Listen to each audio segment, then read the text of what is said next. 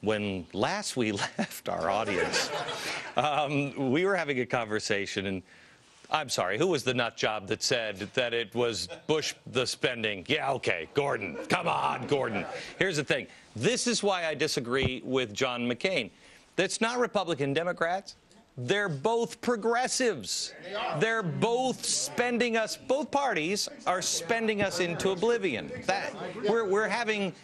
We're having Marxist and Marxist light, or progressive and progressive light. And that's what people miss about the Tea Party movement. They think that this started with Barack Obama. It did not. They saw this for the past 10 years, and even if you go back within the African-American community sliding left, that's been going on for the last 40 to 50 years. So now you're dealing with a generational occurrence where people now have to re-educate themselves as to what Americanism is truly all about. How many people are reading now more than ever about the founding of our country and are really looking in and doing soul searching on this is who we are? Go ahead. Mr. Beck, I just wanted to review Barack Obama's record for his initial year. Okay. He ran as a pragmatic moderate, and I can understand his charisma. You know, and the weariness of the Bush years sold people on him to a certain extent. And I think his race also did play a factor. People wanted to see Martin Luther King's dream realized. Yes. In the past year, we've had a stimulus bill pass, $800 billion, looting of the Treasury. We're on track for $9 trillion in deficits for the next decade, which completely obliterates anything George W. Bush ever dreamed of. Yeah, but it's not. But again, John McCain would have been for cap and trade. John McCain would have been for universal health care, amnesty. It's the same stuff. So it's not. It's at a much slower pace, and he would have listened to the conservative grassroots in his party. Yes, but this was my. Hang on just a second. You just said he would have listened to the conservative grassroots. When? When has the Republican Party...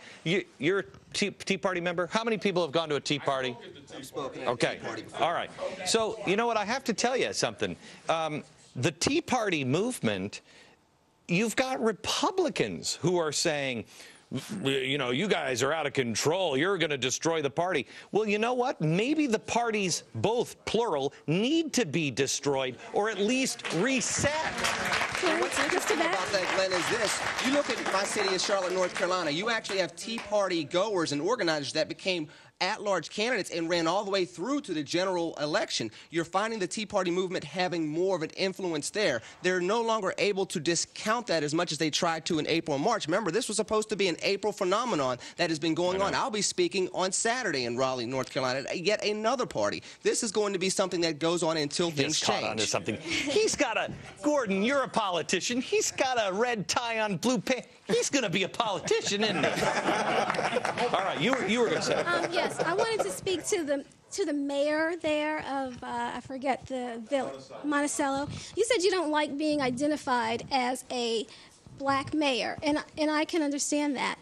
But to say that people did not, and that you have a problem with people referring to Barack Obama as the black president, well, that would be fine if, whenever any valid criticism of Barack Obama were leveled against him, people wouldn't automatically, instead of thinking about what's being said, they automatically go on the defensive, and any reasonable criticism of Barack Obama is because he's black and is racist in nature. So to say that he's just the president and not just the black president, he is the black president who is being protected and defended to a fault by the black community. And we are not listening to reason. We were elected.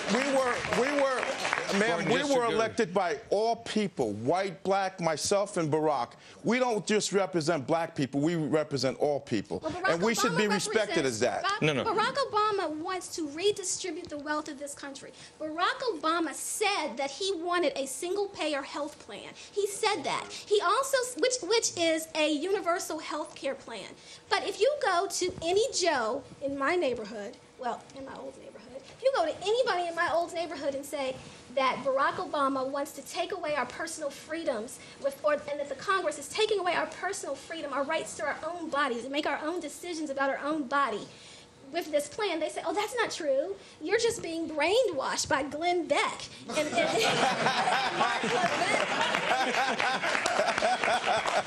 you know, and they're just fighting against Obama because he's black. They just don't want to see a black president succeed. When they, it's not even about any of that. The thing that Glenn Beck said before is that people are not studying about who we are, how this country was founded, and the only way we're going to be able to stop this, and the black community as well, is until we know who we are, where we really came from. See, but that's, you know what, let me tell you something. That's the Lisa, point. hang on, I got to take a break, but let me say this before we take a break.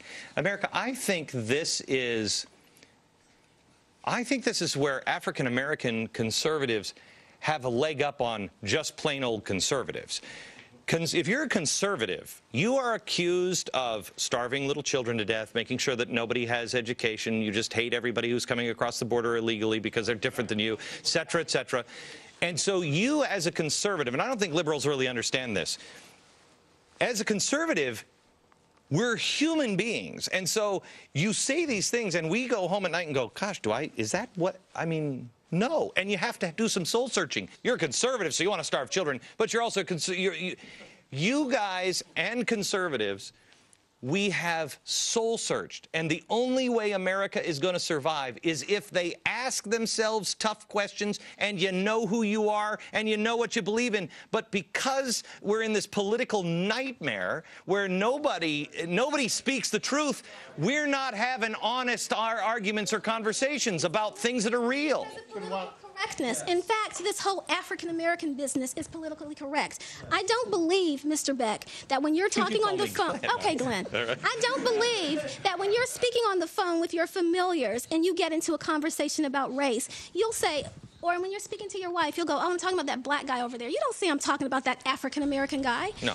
You don't, do you? No. It's a politically correct thing. So you why... refer to me, I mean, but you don't refer to me as German that German-American. It's just so darn silly.